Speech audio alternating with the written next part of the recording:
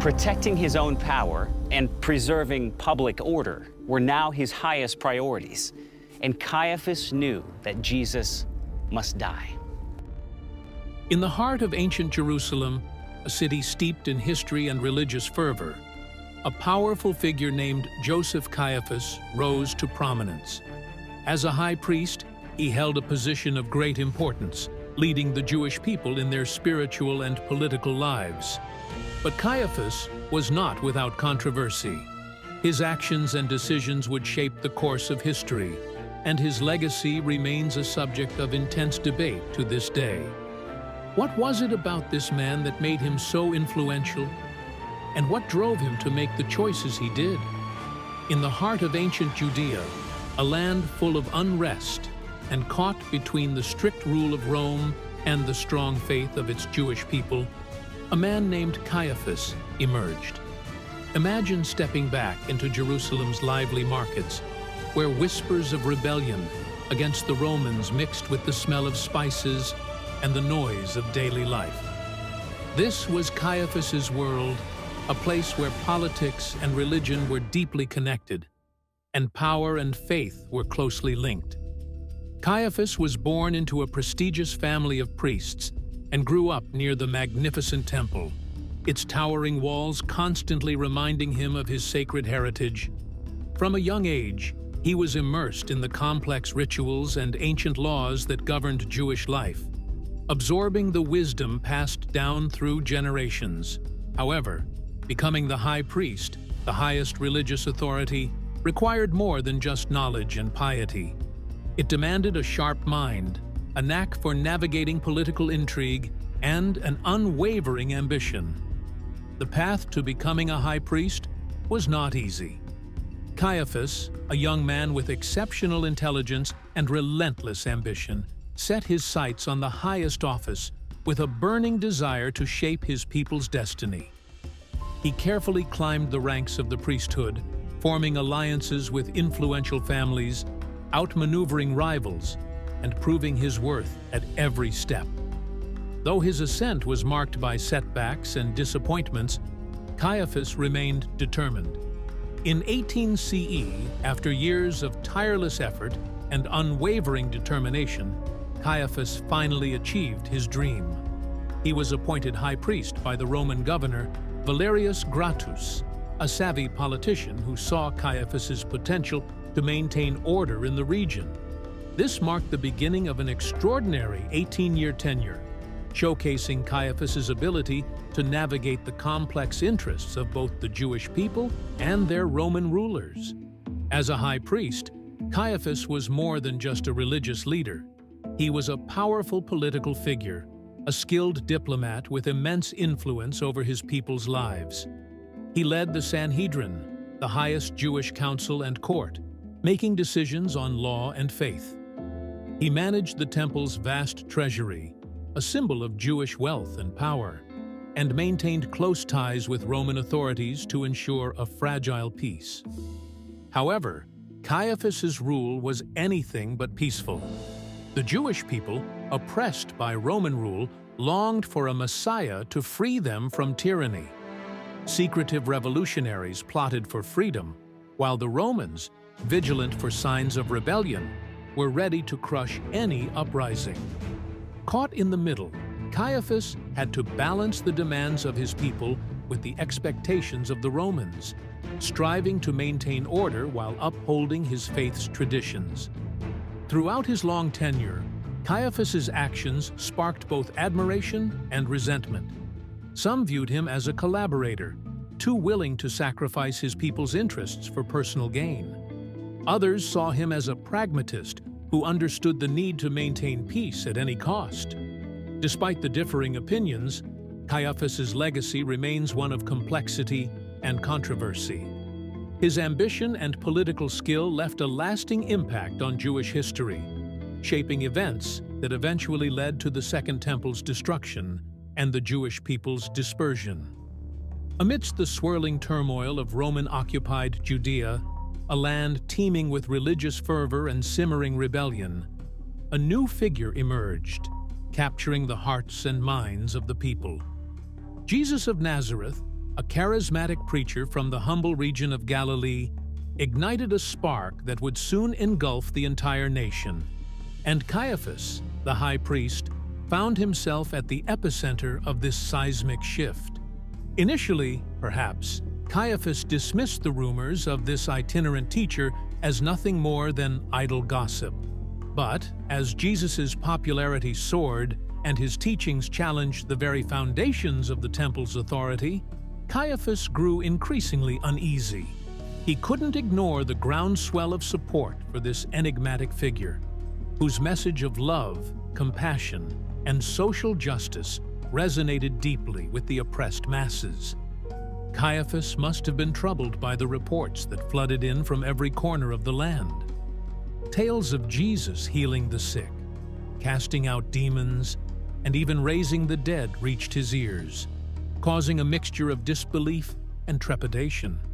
But it was Jesus' bold pronouncements that truly shook Caiaphas to his core.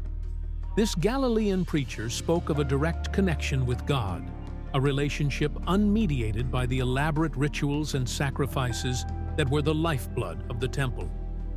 He denounced the hypocrisy and corruption of the religious elite, calling for a return to the true spirit of the law. As Jesus' influence grew, so too did the crowds that flocked to hear him speak. They came from all walks of life, drawn by his charisma and the hope he offered for a better future. They listened with rapt attention as he preached about the kingdom of God, a realm of justice, peace, and equality. Caiaphas watched these gatherings with mounting apprehension, aware of the potential danger they posed. The high priest was not alone in his concern. Late into the night, he huddled with his fellow religious leaders, debating the best course of action. They recognized the threat that Jesus posed to their power and authority. His message was a direct challenge to the status quo, a clarion call for change that could upend the delicate balance they had worked so hard to maintain. But Caiaphas' motives were not purely self-serving. He was, after all, the high priest, charged with upholding the sanctity of the temple and preserving the traditions of his faith. He saw Jesus' actions, such as his dramatic cleansing of the temple, as a direct affront to God's house and a threat to the religious order. Moreover, he feared that Jesus' growing popularity could provoke a violent backlash from the Romans, who would not hesitate to crush any perceived rebellion. As the Passover festival approached, Jerusalem became a cauldron of conflicting emotions. Pilgrims poured into the city, their hearts filled with both religious devotion and nationalistic fervor. The atmosphere was electric, charged with anticipation and unease. Caiaphas knew that he had to act decisively to prevent the situation from spiraling out of control. In a fateful meeting with the Sanhedrin, the Jewish ruling council, Caiaphas delivered a chilling pronouncement. He argued that it was better for one man to die than for the entire nation to perish. This statement, recorded in the Gospel of John, reveals the high priest's pragmatism and his willingness to sacrifice an individual for the sake of the collective. With the decision made, Caiaphas and his cohorts set their plan in motion. They sought to apprehend Jesus secretly under cover of darkness to avoid a public outcry. They found an unlikely ally in Judas Iscariot, one of Jesus' own disciples, who agreed to betray his teacher for 30 pieces of silver. The stage was set for a tragic confrontation, a clash between two powerful forces that would shape the course of history. Imagine a secret meeting taking place under the cover of darkness. Judas, one of Jesus' trusted disciples, huddled with the religious elite, a shadowy figure betraying his friend for a handful of silver coins. The air crackled with tension as whispers filled the dimly lit room, plans hatched in hushed tones.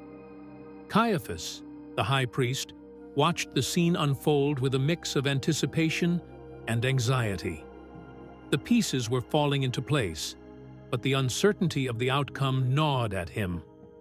The fateful night arrived, and under the cloak of darkness, a group of temple guards, armed with swords and torches, descended upon the Garden of Gethsemane. Judas, their guide, led them straight to Jesus, his face a mask of treachery. The peaceful tranquility of the garden was shattered as the guards seized Jesus, their rough hands tearing him away from his bewildered followers. The scene was one of chaos and confusion, with shouts echoing through the night and the flickering torchlight casting eerie shadows. Jesus was dragged before Caiaphas and the Sanhedrin, the highest Jewish council. Imagine the scene: a dimly lit chamber, filled with stern-faced men in flowing robes, their eyes fixed on the accused. Caiaphas, a figure of authority and power, presided over the proceedings, his voice echoing through the hushed room. The Gospel accounts tell us that Caiaphas directly confronted Jesus, demanding to know if he claimed to be the long-awaited Messiah, the Son of God. Jesus' response, whatever it may have been, was deemed blasphemous by the council, and Caiaphas, in a dramatic gesture of outrage, tore his garments, a symbolic act of condemnation. But Caiaphas knew that the Sanhedrin's power was limited. They could not carry out a death sentence without the approval of the Roman governor, Pontius Pilate. So, in the early hours of the morning, Jesus was taken to Pilate's headquarters, a cold, imposing structure where Roman law held sway. Here, Caiaphas's political savvy came to the fore. He understood that the charge of blasphemy, while deeply offensive to the Jewish leaders, would carry little weight with the Romans. Instead, he presented Jesus as a dangerous political revolutionary, a self-proclaimed king who threatened to destabilize the region and incite rebellion against Roman rule. Caiaphas's strategy worked. Pilate, a pragmatic politician eager to maintain order, was swayed by the accusations. Despite his own reservations, he ultimately caved to the pressure and ordered Jesus' crucifixion. Caiaphas had seemingly triumphed, eliminating the perceived threat to his authority and the delicate balance he had worked so hard to maintain. But Caiaphas's victory was short-lived. He had underestimated the power of Jesus' message and the unwavering loyalty of his followers. The crucifixion, far from extinguishing the movement, ignited it. As news of Jesus' resurrection spread like wildfire, his disciples grew bolder, their faith emboldened by the miraculous events they had witnessed. Caiaphas and the religious leaders found themselves facing a new and even more formidable challenge. They had hoped to silence a single voice, but they had inadvertently unleashed a movement that would transform the world. The consequences of their actions would reverberate through the ages, forever altering the course of history and casting a long shadow over Caiaphas's legacy. In the immediate aftermath of Jesus' crucifixion, Caiaphas likely felt a sense of relief and vindication. He had successfully neutralized a perceived threat to his power and authority. However, as the days turned into weeks and the Jesus movement continued to gain momentum, he must have realized that his problems were far from over. The events of that fateful Passover had unleashed a force that he could not control, a force that would ultimately challenge the very foundations of the religious and political order he had sought to protect. After the crucifixion of Jesus, Caiaphas probably thought that life would go back to normal. He figured that by getting rid of Jesus, he had put a stop to any trouble that might have been brewing. But boy, was he wrong. Word on the street was that Jesus had come back to life. Stories of his resurrection spread like wildfire, and more people were joining his movement. Caiaphas must have been scratching his head, wondering how things could have gone so wrong. He had bet everything on Jesus being gone for good, but it seemed like the opposite was happening. In fact, the followers of Jesus were becoming bolder by the day. They started preaching right in the temple, Caiaphas's home turf. It was a slap in the face to the high priest, a direct challenge to his authority. But Caiaphas wasn't one to back down. He and the other religious leaders tried everything to shut them up. They threw them in jail, threatened them, and even had them whipped. But nothing worked. The more they tried to stop them, the more popular they became. Caiaphas must have been pulling his hair out in frustration. He was used to being the big shot, the one calling the shots. Now, he was dealing with a bunch of everyday folks who wouldn't be silenced, no matter what he threw at them. But it wasn't just the growing popularity of the Jesus movement that was causing Caiaphas headaches. His reputation had taken a serious hit. People remembered how he had acted during Jesus' trial and crucifixion. Even those who weren't followers of Jesus thought he had gone too far. After all, Passover was supposed to be a time of celebration, not a time for violence and division. And Caiaphas's cozy relationship with the Romans didn't sit well with folks who wanted to be free from their rule. Caiaphas was caught between a rock and a hard place.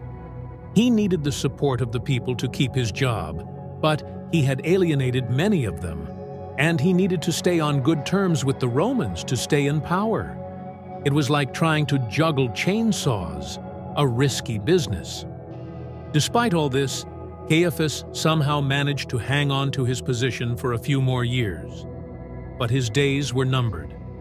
The movement he had tried to crush was only getting stronger, and his grip on power was slipping away.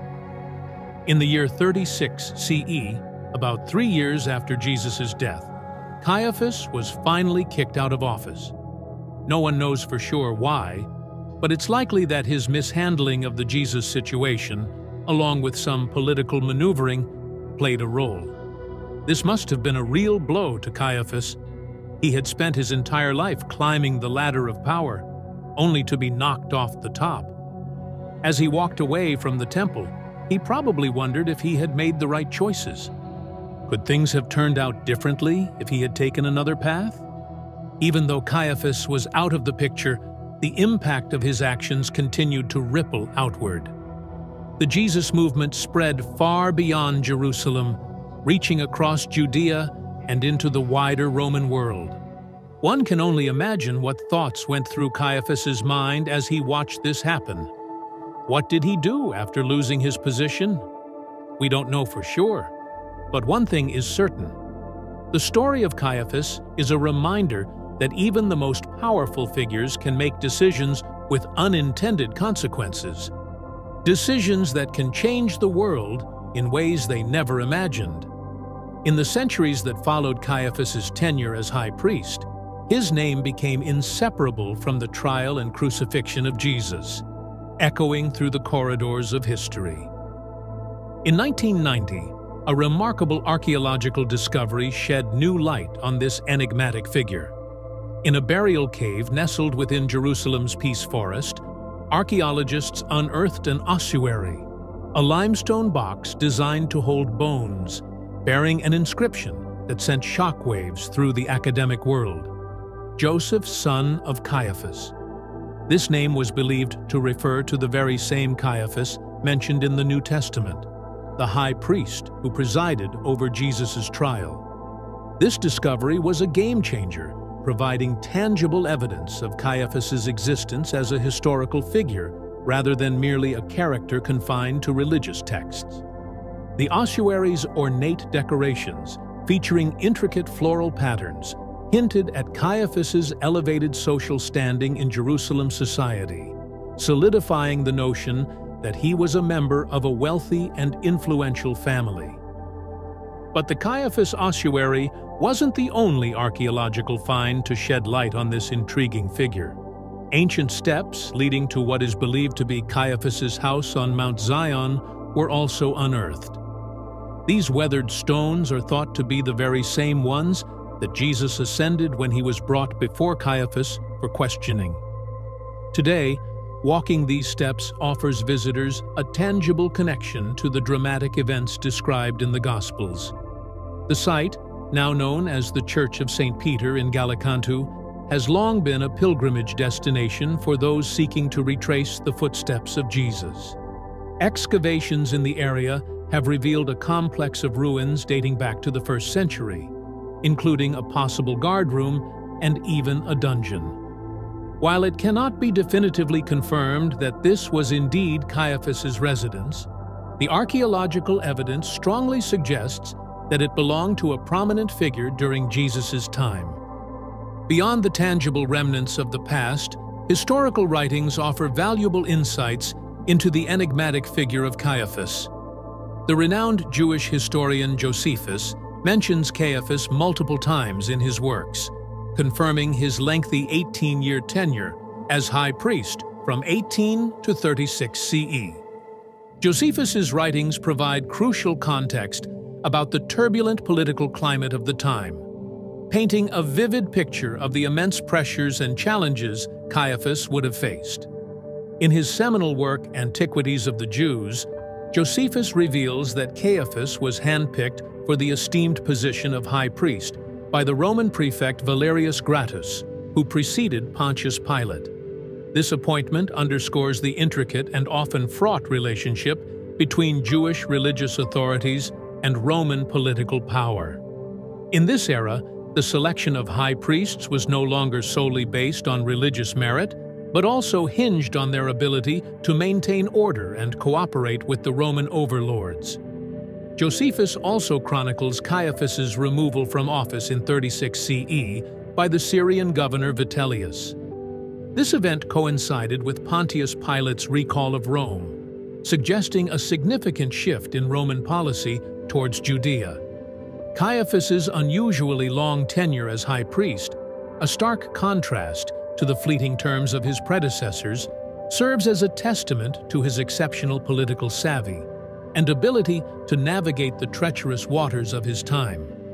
The New Testament, particularly the Gospels and the Book of Acts, provides another lens through which to view Caiaphas, albeit from a distinctly Christian perspective.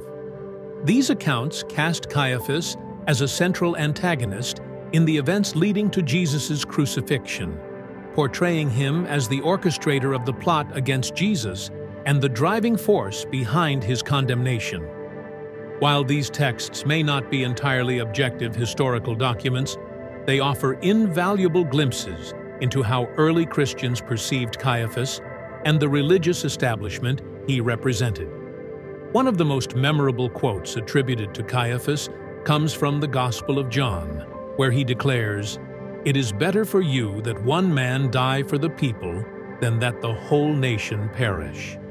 This chilling statement has been the subject of endless theological discussions and historical interpretations. Some view it as a cold, calculated political maneuver, while others interpret it as an unwitting prophecy of Jesus' sacrificial death.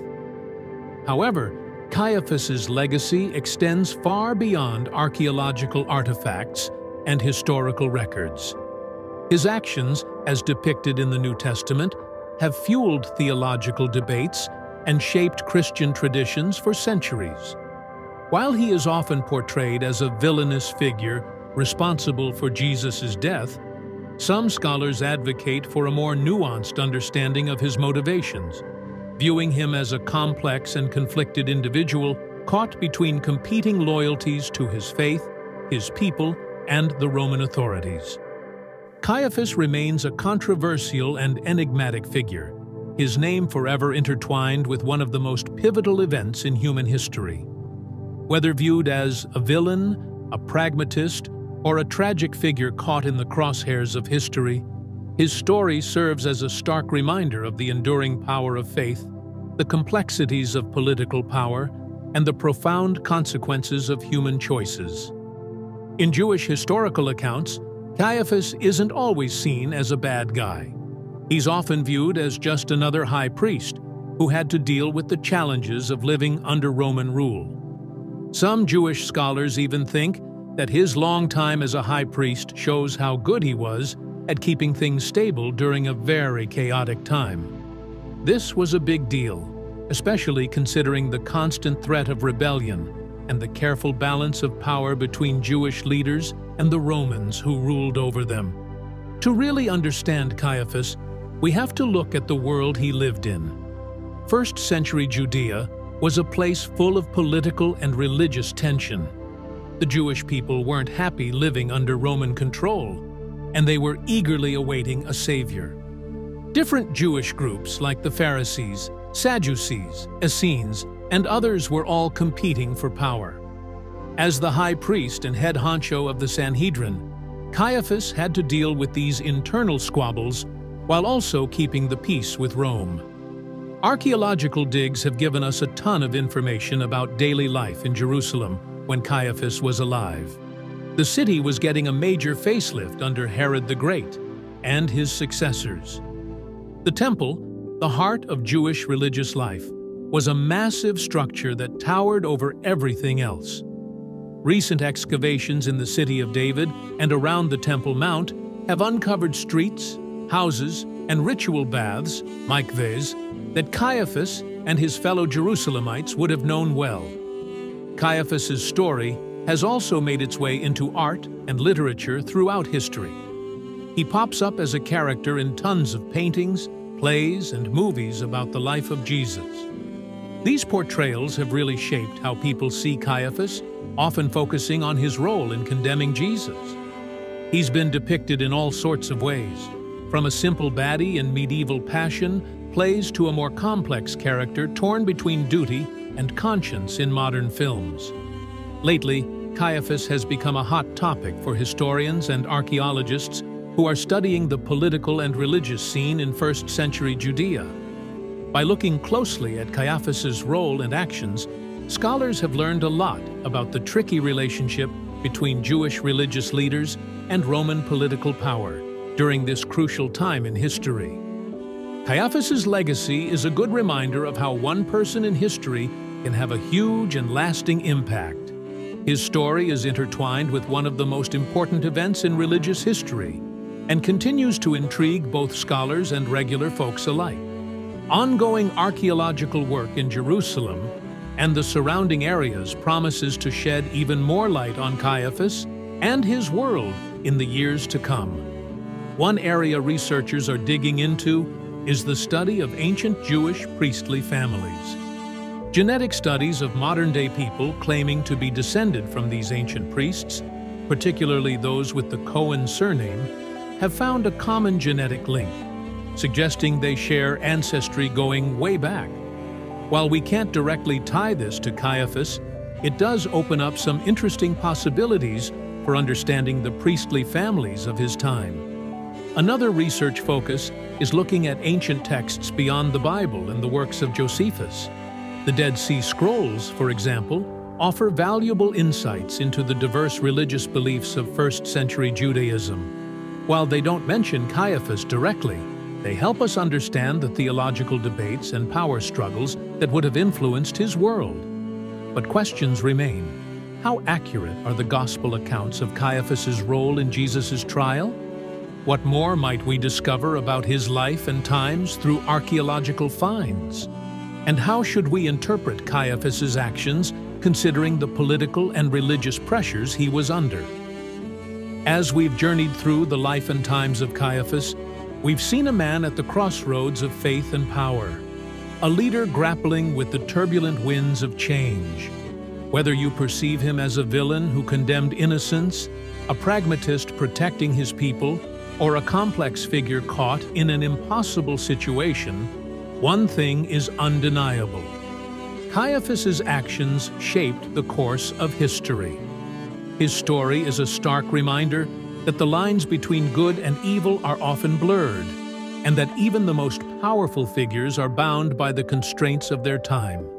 Caiaphas challenges us to question our assumptions and to delve deeper into the motivations behind the decisions that alter the world. What do you think of Caiaphas? Was he a villain, a tragic hero, or something else entirely? Share your thoughts in the comments below, and let's continue this conversation together.